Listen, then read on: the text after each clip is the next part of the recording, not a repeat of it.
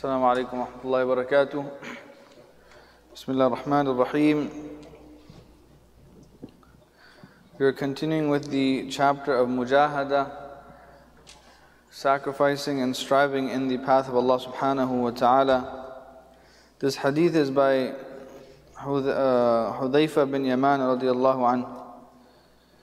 Hudhayfa radiallahu anhu was actually, he was the confidant of the Prophet sallallahu alaihi wasallam. He knew a lot of the secrets which no one else knew. The Prophet sallallahu alaihi wasallam would tell him things, and he would keep those as a secret, as it was the amana of the Prophet sallallahu alaihi wasallam. He even knew the list of the munafiqeen, the hypocrites.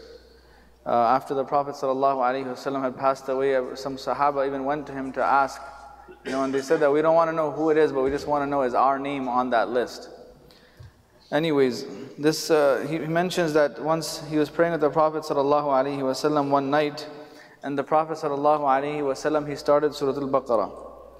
So he thought that when the Imam starts Alif Lam Mim is usually only on the first night of Taraweeh, no other time, If he was going to read Alif Lam Mim, it was probably just going to be some ayahs. So he thought, he'll probably do ruku after 100 ayahs. The Prophet ﷺ continued reading.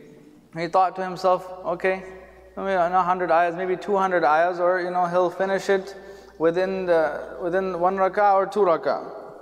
Meaning the Salah, he'll just read this surah. But then the Prophet ﷺ, he continued. He recited Surah An-Nisa. Then ثُمَّ افْتَتَحَ آلِ عِمْرَانَ. After that he finished Nisa, then he read Ali Imran. Right? The order is, the Prophet ﷺ, he read Nisa first, and then he read Ali Imran, even though Ali Imran comes first. This was an odd case, not the usual. Anyways, after he read Ali Imran, right, then he says that the Prophet ﷺ wasn't reading in a fast pace. He was reading يَقْرَأْ مُتَرَسِّلًا, meaning he was reading slow and he was reading measured. Right? This is a very important point. When we read, right, and even when the Imam reads in Ramadan, everyone in the back, especially after the first night, they say, mashallah, it was very nice and stuff, but please, we have work tomorrow, this, that, and please hurry it up. Read fast. In some countries, I know back home, they have the Taraweeh. It's not named by the masjid. This is the 25-minute Taraweeh, this is the 45-minute Taraweeh, this is the... Now, how you go to Masjid Aisha, you go Masjid... No. You go to the 25-minute one, you go to the half-an-hour one, you go to the 45-minute one. This is how it works. It's a race. This hadith is showing us the complete opposite, that the Prophet ﷺ, his zeal and his love for worshipping Allah subhanahu wa ta'ala. So after before we continue with the story, he mentions that the Prophet ﷺ would recite slow and measured, and then he says, when he would come to an ayah where the praise of Allah subhanahu wa ta'ala, where the tasbih, the glorification is taking place, he would glorify Allah subhanahu wa ta'ala. And when he would come to a place where there is a request, then he would request Allah subhanahu wa ta'ala. وَإِذَا مَرَّ بِتَعَوُّذٍ, and when he would come to a place where there's a time to seek refuge from Allah subhanahu wa ta'ala, then ta'awwada, he took refuge from Allah subhanahu wa ta'ala. After all of that, then he went into ruku. Then Then after the ruku, then he said in ruku he said Subhana Rabbil Azim, and the narrator says فَكَانَ رُكُوعُهُ نَحْوًا مِنْ قِيَامِ, that the ruku was as lengthy as the qiyam. So as the standing, that's how long the ruku was. For those who prayed the Salatul Kusuf, when the eclipse took place, if you remember, the ruku was really long. You could hear like knees cracking and stuff like that. At one point I had to come up because I thought people are going to just fall over. And when you do a long ruku, the blood starts getting to your head.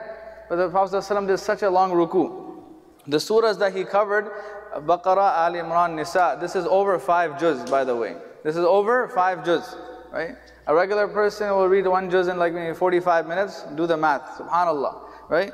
So this is how long his ruku was after the qiyam. Then he came up, Sami Allahu liman hamida, Rabbana lakal hamd. Then ثُمَّ قَامَ قِيَامًا طَوِيلًا قَرِيبًا مِمَّا رُكُوع.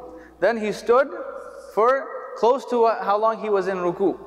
Then he went into sujood. ثُمَّ سَجَدَ فَقَالَ سُبْحَانَ رَبِّيَ الْأَعْلَى.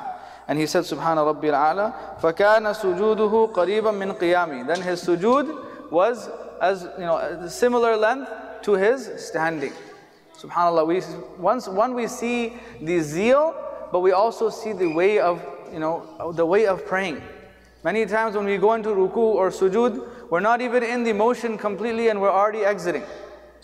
Sometimes we go into sujood and our nose and our forehead are not even touching the ground and we're already back up.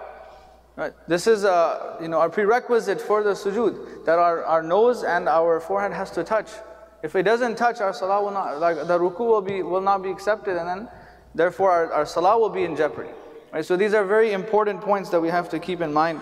But aside from that, we have to look at the salah of the Prophet ﷺ and the sacrifice, that how long he was praying, even though we already know that this is a nafil prayer, number one. Number two is he was already forgiven. He didn't have to pray extra, he didn't have to do anything extra.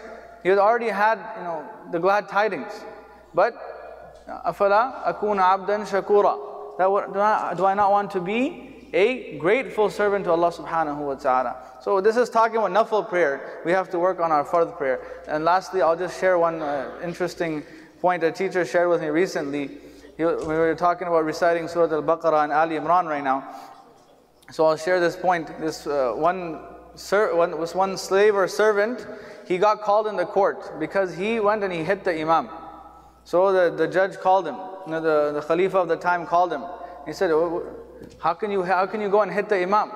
Right? So he says, first let me tell you what happened. So he says, what happened? So he's like, we went for Fajr and the imam started Surah Al-Baqarah. Right? And mashallah, he's reading, and then after that, he goes into ruku, and then second rak'ah, I thought maybe he's going to read Ikhlas, Qul Huwallahu Ahad. He starts Ali Imran. I'm like, oh man, this is, right? He finishes Ali Imran, then the salah finishes. So everything went well. He's like, we're about to leave. The imam stands up, he says, brothers, you have to re-pray because I didn't have wudu. So then he says, I went and hit the imam. The judge says, okay, no problem. In this case, he deserved it. Right? That's a separate thing I just wanted to share. May Allah subhanahu wa ta'ala give us the zeal that the Prophet sallallahu alaihi wasallam had for ibadah. May Allah subhanahu wa ta'ala give us the khushu and the khudu that the Prophet sallallahu alaihi wasallam had in his salah. Ameen. سبحانك اللهم وبحمدك نشهد ان لا اله الا انت نستغفرك ونتوب اليك اللهم انت السلام ومنك السلام وتبارك يا ذا الجلال والاكرام ربنا آتنا في الدنيا حسنة وفي الآخرة حسنة وقنا عذاب النار اللهم أرنا الحق حقا وارزقنا اتباعه وأرنا الباطل باطلا وارزقنا اجتنابه اللهم إنا نسألك رضاك والجنة ونعوذ بك من سخطك وغضبك والنار اللهم إنا نسألك الهدى والتقى والعفاف والغنى اللهم إنا نسألك علما نافعا ورزقا واسعا وعملا متقبلا وشفاء من كل داء اللهم أعز الإسلام والمسلمين وأذل الشرك والمشركين ودمر أعداءك أعداء الدين اللهم انصر المسلمين في كل مكان اللهم انصر إخواننا في فلسطين اللهم حرر المسجد الأقصى اللهم احفظ حرمين الشريفين اللهم إنا نسألك من خير ما سألك منه نبيك محمد صلى الله عليه وسلم ونعوذ بك من شر ما استعاذ منه نبيك محمد صلى الله عليه وسلم وأنت المستعان وعليك البلاغ ولا حول ولا قوة إلا بالله العلي العظيم سبحان ربك رب العزة عما يصفون وسلام على المرسلين والحمد لله